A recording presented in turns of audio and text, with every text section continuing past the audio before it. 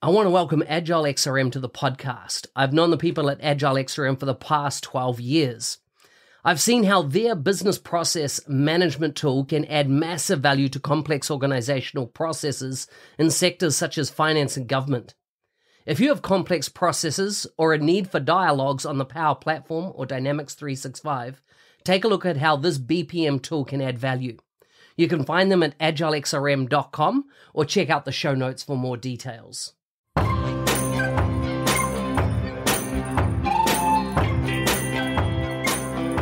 Welcome to the MVP Show. My intention is that you listen to the stories of these MVP guests and are inspired to become an MVP and bring value to the world through your skills. If you have not checked it out already, I do a YouTube series called How to Become an MVP. The link is in the show notes. With that, let's get on with the show. Today's guest is all the way from France. He received his first MVP award in 2021. He's a big fan of the mountains. He loves hikes, treks, and practices running, mountain biking, squash, table tennis, and tennis. He recently decided to commit himself to an ecological transition that is more respectful of the environment, and as such, he is trying to get as many people on board as possible. You can find him on Twitter at R3DKAP. Welcome to the show, Emmanuel. Thank you very much, Mark. Nice to be here with you. Yes. How much did I get right or wrong in that introduction? I didn't remember I put all this description. Is it on my MVP profile? You found it? Yeah, not just that. We looked at your website and all sorts of things. Yeah. Different places when we do the research. Tell us about this ecological transition. What's that all about? Well, I don't know if that's how you see it in English, that today people are trying to move from an old lifestyle to kind of a new lifestyle. And with my wife, we decided not too many years ago, like maybe two years ago, to do as much effort as we can in order to protect the planet and maybe consume less, and most of all, maybe spread the idea that everybody has to make that effort, so that together we can lower our emission of CO2. And so we have a great small company here in France who made kind of a kit that people can buy for a few bucks and then use it. It's like card papers where for transport, food, the place you live, etc. How much a French person, in average, emits CO2 in 1 year. And so it's very visual, etc. And so we started presenting that kit to those cards to friends, to families, and then we started showing it to people from our jobs. And then finally, last month, we had the chance to present it to the people responsible of our city, so that we can maybe, influence all citizens that live around us. Yeah, this is great. I like it. And I know what you mean by that feeling of, lessening your footprint. I've done a similar thing. Not a similar thing. I've taken that kind of, and that's why I was interested in that ecological transition. I source all my own water, do rain catchment that's on the property. I try to grow all my own vegetables. I've planted about 500 trees in the last year on the property around me. I try to minimize any takeaway waste from the property. So I have a worm farm that eats all the food, all the scraps and things like that. So I can understand what you're saying. Yeah, definitely feel impacted the same way. Yeah, that's the kind of thing we're trying to go to, and we'll probably in the next coming years move a little bit further from the big cities. Maybe live a little bit more in the countryside, close to the mountains. Since we really like the mountains, So yeah. So what's the mountain range that you typically go to? We're here in Toulouse. We're very close to the Pyrenees, and so it's pretty big mountains here between France and Spain. And so we have I think the highest summit is at a little bit more than 3,000 meters high. And so we have a lot of ski resorts. So every winter we try to bring the kids to ski resorts, and and a lot of hiking during the summer. We really like it.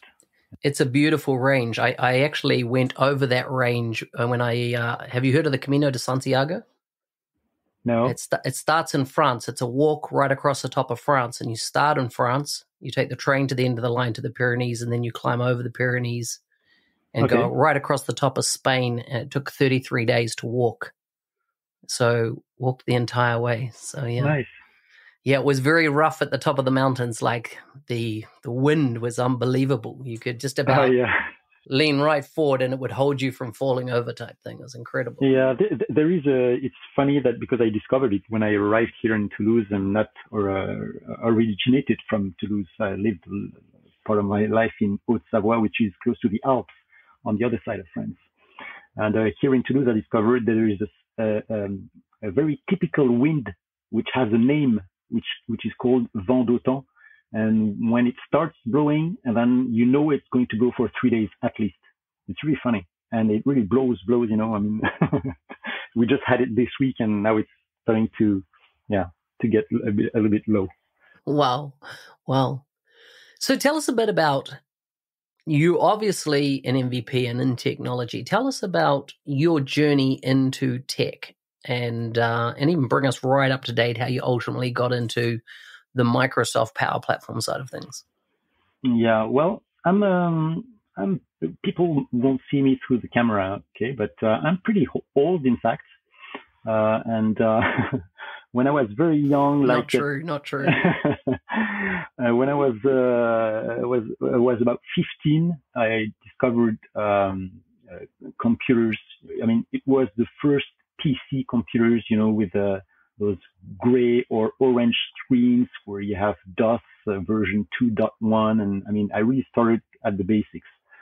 And then when the years passed, I started doing my studies in computer science, and then started to work as a developer on SAP.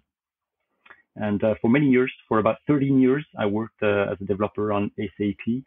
Part of those years, for 9 years, as a freelancer. And at the end of those 13 years, I was in Paris for all these years. I was working on a mission, on a project at the Conservatoire National des Arts et Métiers, which is a place where it's like a university where people can follow just any course online, or and there was a project that was mixing SAP with SharePoint. And at that time, I had been working on SAP for a long time, so I felt like a little bit tired of it, and so I jumped to SharePoint on that project. And by the end of the project, I was the SharePoint team manager, and that's how I swapped from SAP to the Microsoft world, which I didn't know at all. So I just learned, from scratch. And then I started. I moved to Toulouse in 2012, and there I decided to stop being a freelance and just went back into a nice company where I worked on SharePoint on-premise first, and then SharePoint Online came along, and then I started to be, I could even say a bit tired of computers. I mean, it's been a lot of years I've been working with computers, and I was really tired of it. I wanted to change, do something else. I like working, so I was wondering maybe I can do another job with, based on working. So I was starting to think about going to attend some how do you say, learn, a new job. I mean, on working with wood, and it's at that time that I discovered PowerApps, which then allowed me to easily create apps I could see. It was like magic on my phone. Because I mean, at that time, for me, building an app and run it on a phone was really complicated. You needed a lot of knowledge. Even though I was a developer, I wasn't ready to put that energy in this kind of development. And being able to just, take my buttons and drop downs, etc., and just build my screen, put a few formulas, and your app would be just working on your mobile. That was just magical, and I really loved it. And I didn't have any training for it, so I just learned it through the official using the official PowerApps forums, and that's where I learned a lot, like many people. And then I really it looks like I was just thinking about that today. I was thinking it's like this tool was made for me. I mean, I'm just like in French we say like a fish in a pond, just in my place. It's my spot, And so I can twist the tool as I want. I'm really at ease with it, and I really have fun. And that's what I like about it now.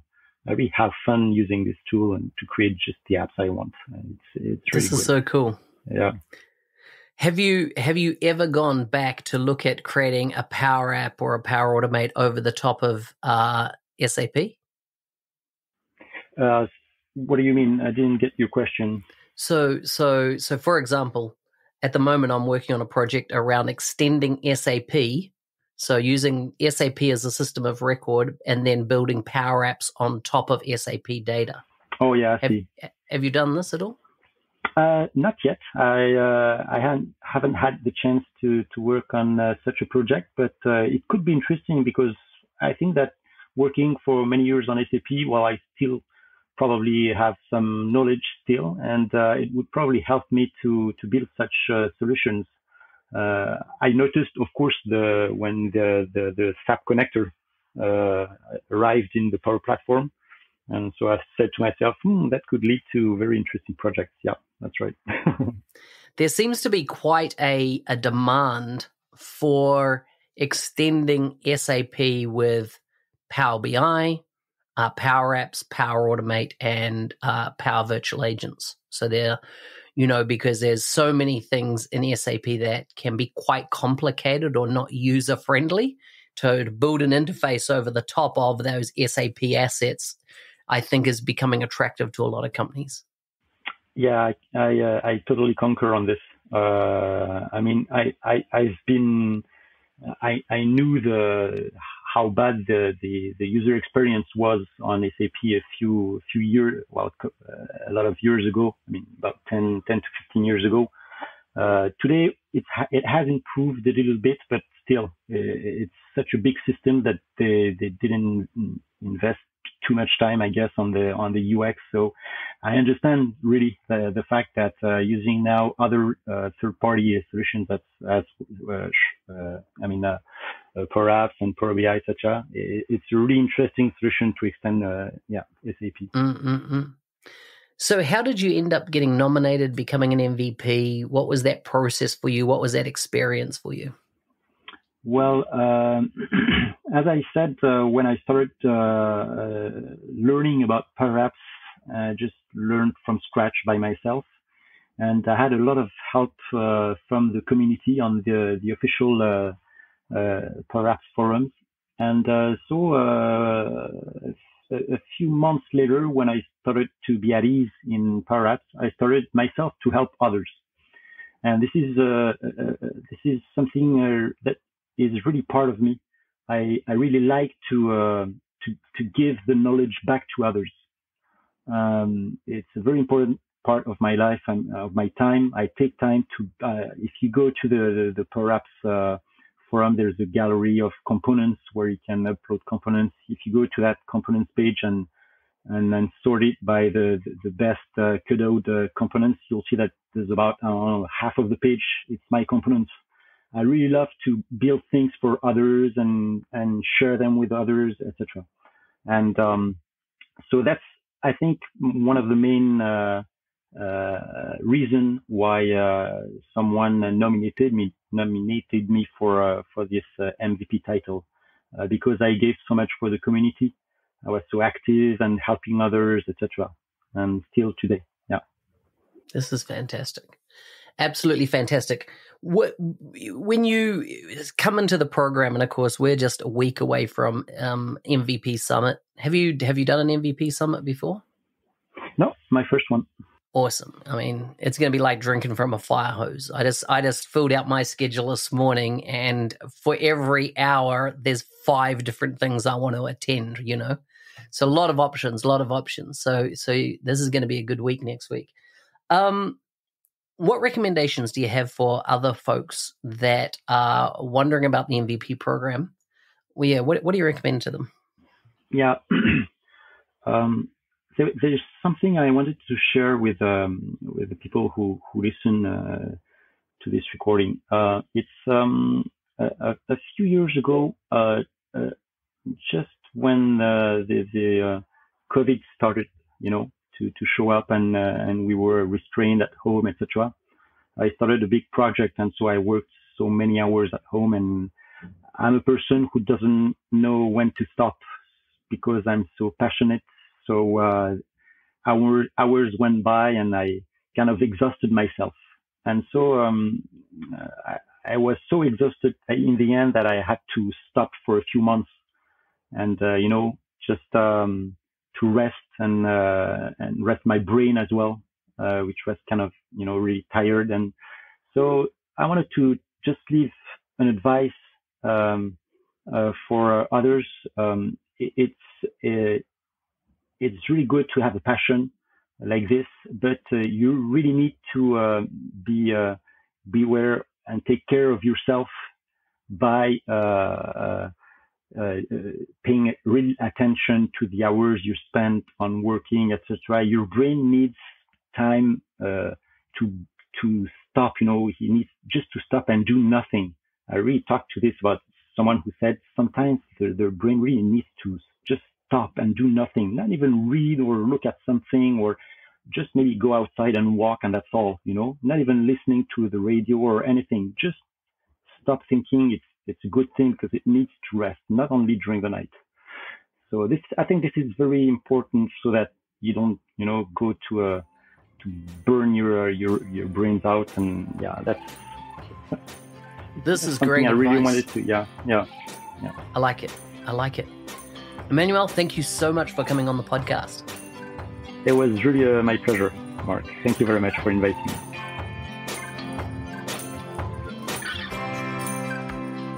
Hey, thanks for listening. I'm your host, Business Application MVP Mark Smith, otherwise known as the NZ365 Guy. If you like the show and want to be a supporter, check out buymeacoffee.com/NZ365 Guy. Thanks again, and see you next time.